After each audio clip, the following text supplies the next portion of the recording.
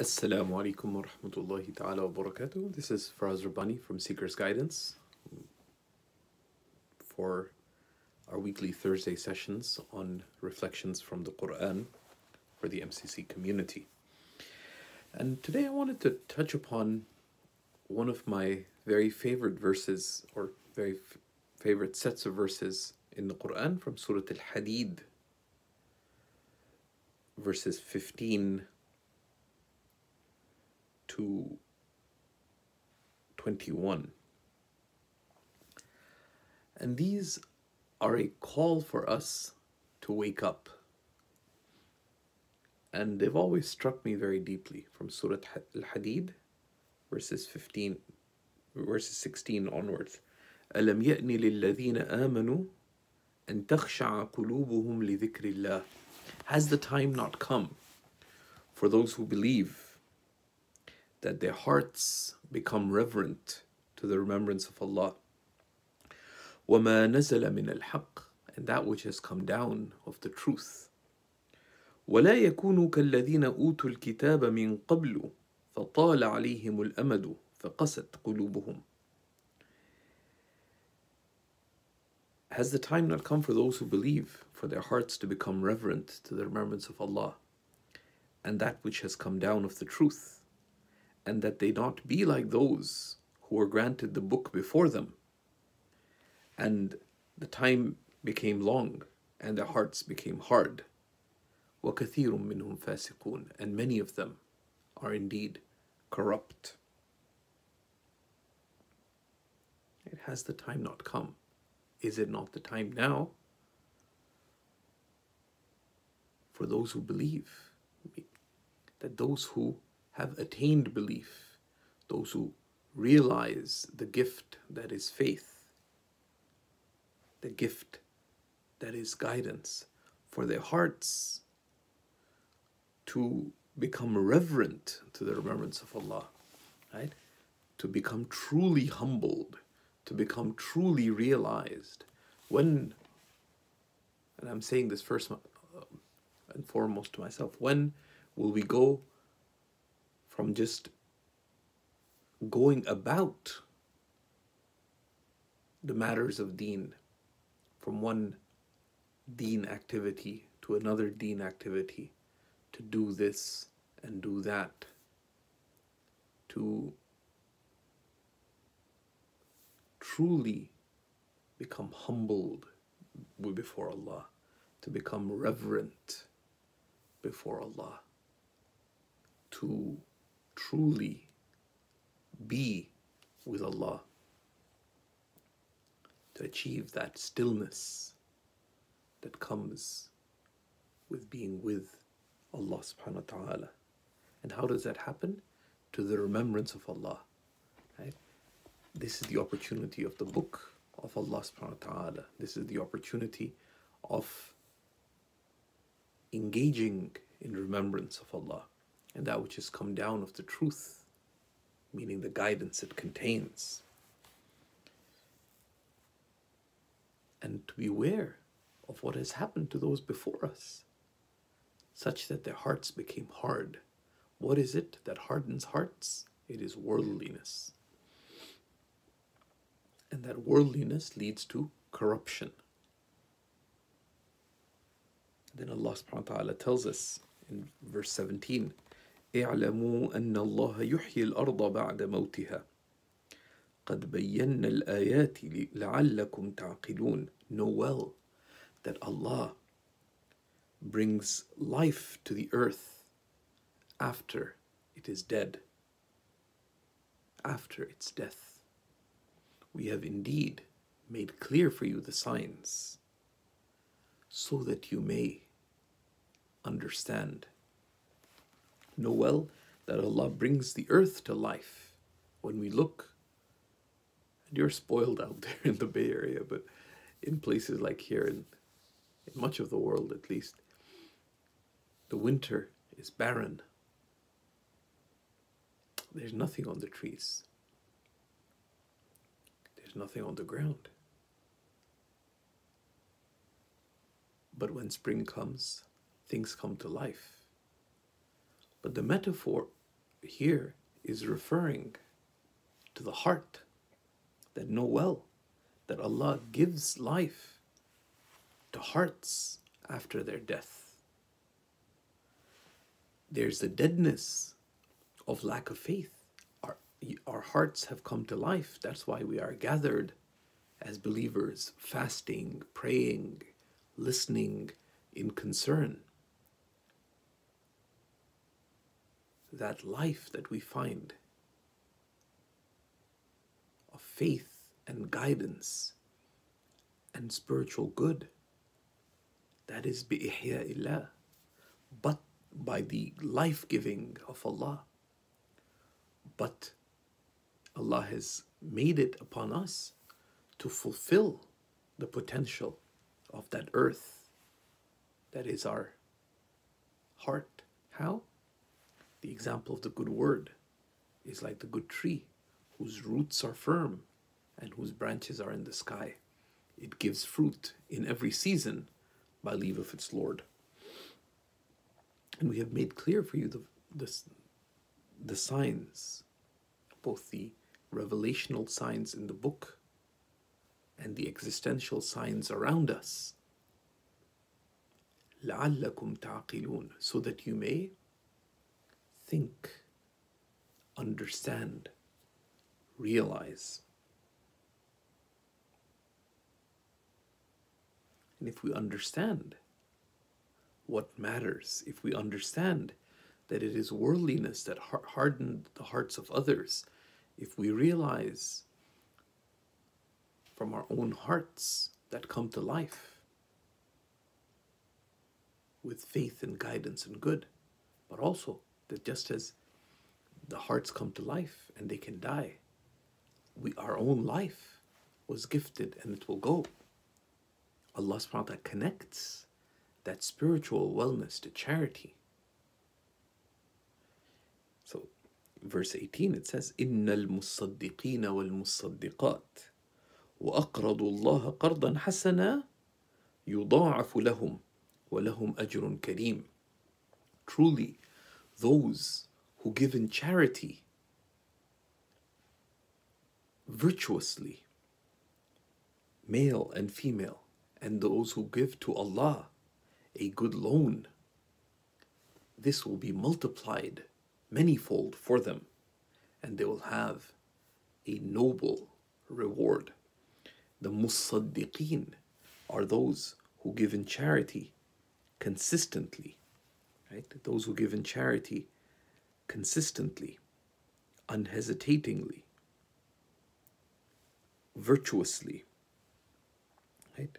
There are many, many implications of this term, al-musaddiqeen, those who give in charity completely, fully, generously, virtuously. Okay? These are just some of the implications of this. And those who give to Allah a goodly loan, right? That's charity given purely for the sake of Allah subhanahu wa ta'ala. Again, one of the aspects of that as well is to give a facilitative debt. This will be multiplied for them by Allah subhanahu wa ta'ala, and they shall have a noble reward. Right? The reward is from al-Kareem, the most noble and the most generous. So we could have spent it in this life, and we'll get some fleeting benefit. Or we could have given it and kept giving and kept giving. وَلَهُمْ, and theirs is a noble reward. Charity, right? Al-Musaddiqeen, those who give, right?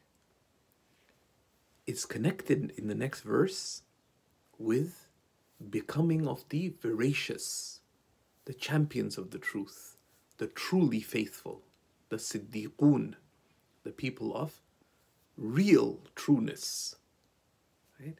So Allah subhanahu wa ta'ala says, وَالَّذِينَ آمَنُوا بِاللَّهِ وَرُسُلِهِ أُولَٰئِكَ هُمُ الصِّدِّقُونَ. And those who believe in Allah and His messengers, those are the truly faithful. And here it does not just mean those who profess faith. وَالَّذِينَ آمَنُوا, and very often, one of the senses of the past tense in Arabic, because there's yu'minun, which is the mudari', which has a sense of the present and continual, and that emphasizes the ongoing nature of an action. But the past tense, the fi'l al-madi, the past tense, like here, وَالَّذِينَ آمَنُوا بِاللَّهِ, those who believe, meaning here it's used, the past tense is used for something that is realized. Those who have believed, meaning those who have truly believed, meaning those who are truly realized in their faith, and those who have truly believed in Allah. How? By perfecting our faith. How long will we live saying we believe, but we are heedless? We don't feel the closeness to Allah. We are not present with Allah. Those who have truly believed in Allah, وَرُسُلِهِ, and those who have truly believed in the messengers. How do we truly believe in the messengers? By living their message and embodying it. The messengers were exemplars of virtue. The messengers were embodiments of mercy. The messengers, right? Believing in them is not just, I believe in the messenger, I believe in so and so, but to strive to live it. And one of those things is when we read the Quran and we come to the stories of the prophets. The stories of the prophets are not just for your children, they're for you. And if you want your children to benefit from the stories of the prophets, and people ask for what series, what book do you recommend for our children to read? My answer would be, you should be the one reading those stories to your children. You should be sharing them with your children. Yes, it's good for your children to read. It's good for your children to listen to these stories. But what about you being the point of connection for them? How? By connecting to that example of the prophets, but also, of course, having deeply reflected and sincerely striving to realize the guidance of the messengers. Because what they are, the essence of what it means to be a human being. Alayhim as-salatu was-salam.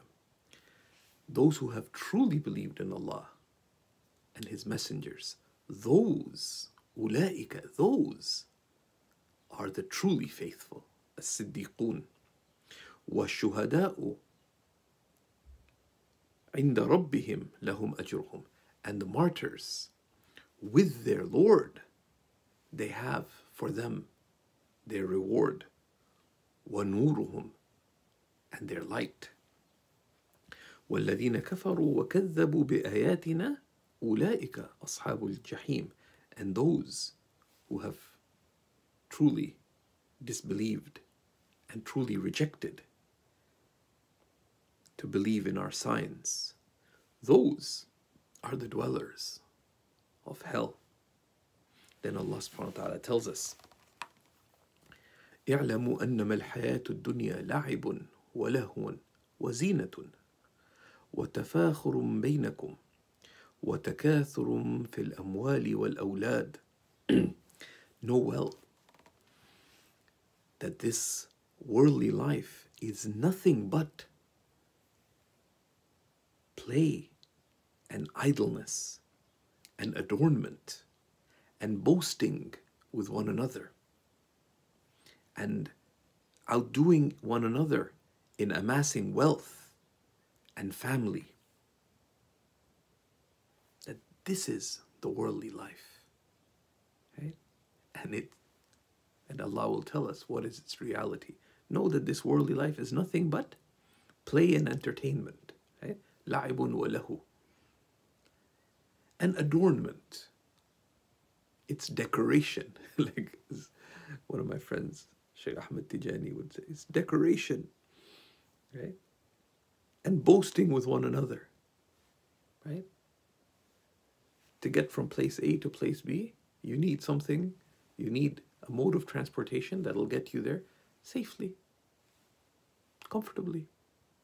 You don't need all these fancy cars. I got the latest model and this. Tafakhur.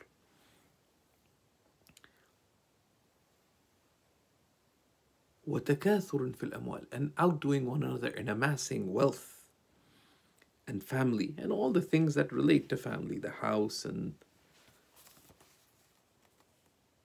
all the other things. كمثل غيث أعجب الكفار نباته ثم يهيج فتراه مصفرا ثم يكون حطاما. Like an abundant rainfall that impresses the farmers. Here, kuffar refers to the farmer, because a farmer is called a kafir, the plural kuffar, because they cover over the seeds when they plant them. Just like a plentiful rainfall that impresses the farmers by its produce. And then it reaches its fullness. But then you see it begin to yellow. It begins to wilt. ثُمَّ يَكُونُ حُطَامًا, and then it becomes mere chaff. It's gone. وَفِي الْآخِرَةِ عَذَابٌ شَدِيدٌ وَمَغْفِرَةٌ مِّنَ اللَّهِ وَرِضْوَانٌ. And the hereafter, there is intense punishment and forgiveness from Allah and absolute good pleasure.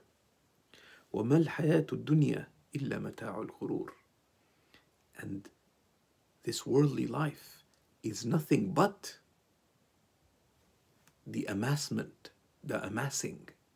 of delusion.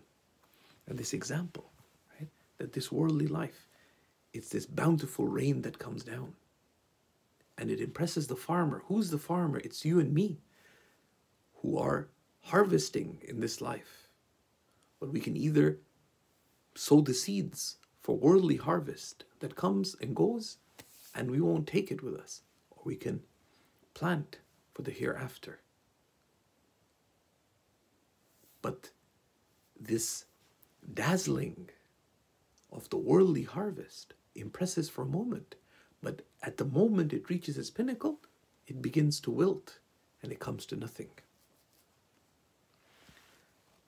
Then Allah subhanahu wa ta'ala says, and وَفِي الْآخِرَةِ, in the next life, there is intense punishment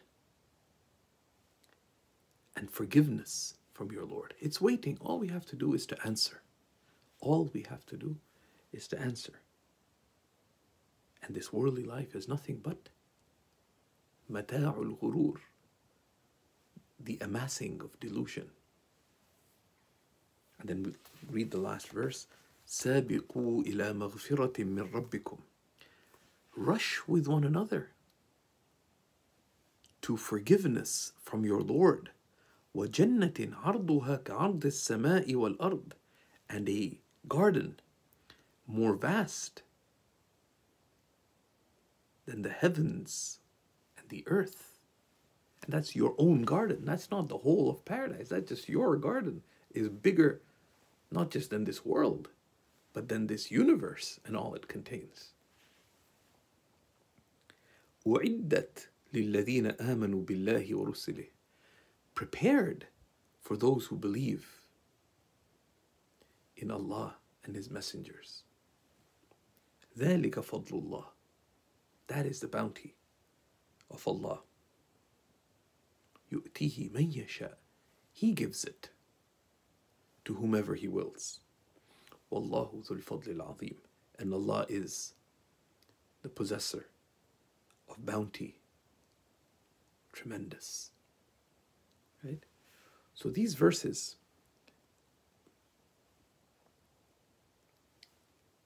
like everything in the Quran, give us much to reflect on. And I'd remind myself and you, take some moments to reflect on these verses from Surah Al-Hadid, from Surah Al-Hadid, verses 16 till 21.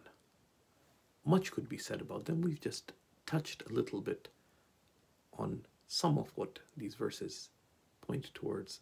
May Allah subhanahu wa ta'ala grant us deep understanding and deep appreciation of the Quran and make us of those who attain the realities of what these verses call to.